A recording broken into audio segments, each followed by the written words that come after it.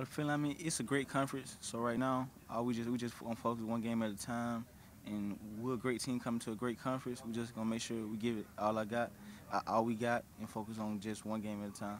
Gotcha. The Sun Belt's looking to have their commissioner was talking today about making a push for a New Year's Bowl, one of those kinds of things, to come into the Sun Belt at this time. I mean, what's that kind of feel like for you? It feel great because I mean I know when I first came in, a lot of guys were always talking about like wanting to play in a bowl game, and right now also trying to get an opportunity to play in a bowl game. It's just a great feeling to even be mentioned to be able to be eligible to play in the bowl game. And Coastal, correct me if I'm wrong, not eligible yet. Yeah, I would say yeah, we're not eligible. I'm just saying like But for the younger, you yeah, yeah. as a senior, like um, you know, being in this transitionary phase, what's your personal involvement? What's your role in this? My role right now just coaching the young guys who gonna be in the Sun Belt, just preparing them to know that the competition level is picking up, and just when they go out, just have fun and make sure they're doing everything possible to do everything they got, give everything they got. I'm wondering, just as it's your last year, and the thing, I imagine players want to play for opposers and have some kind of stake.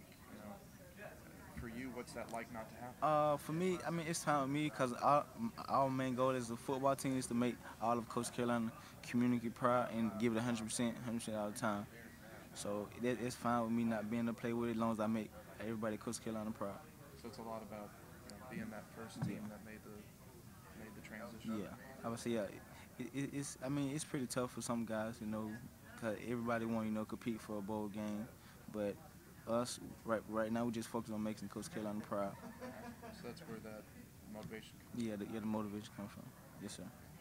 Hey, well, I appreciate your time. Yes, sir. Thank you. I actually just came up from Beaumont, covering Beaumont a little bit. I was at the game last year. Oh yeah, yeah. That was ended up coming out, broke that game open I pretty would say yeah, quickly. yeah. Yes, sir. Anyway, nice talking to you, man. All right, nice talking to you too.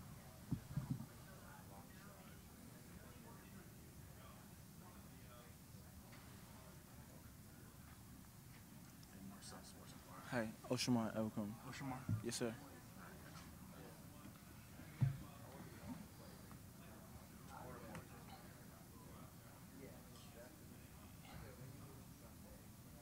Okay, so we're here with Osharmar from Coastal Carolina football.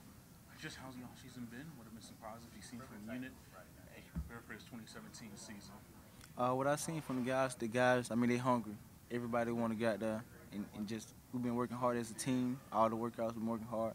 The guys been doing extra stuff, watching extra film, and the guys just really wanted this year, and we're gonna go by a game, one game at a time.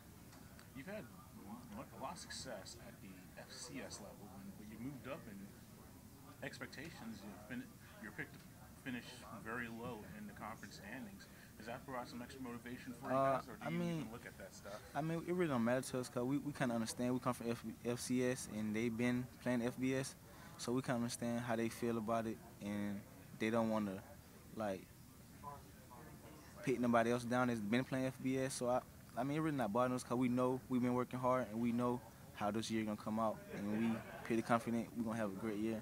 So, it's not nothing. It really don't bother us. Is the team ready to take that step up in competition and face some teams that are maybe a higher caliber than in the past? I mean, yeah, yes, the team. I mean, the team we've been waiting to play big teams like this. We also been playing some big teams that's from the FCS, and we've been competing with them a lot.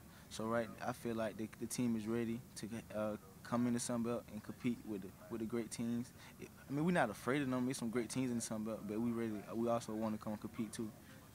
From the outside looking in, it seems like Coastal Carolina has a different approach from your coach with his financial background, and just talked with your assistant. He said you have no rules. I guess the one mantra: be it damn, be a man. Yeah, I would say yeah. What's that like? Just approaching things a different way at Coastal than maybe some other programs that you maybe from high school or than your friends and how their college experiences are. I mean, I feel like it lets you be the person whoever you want to be.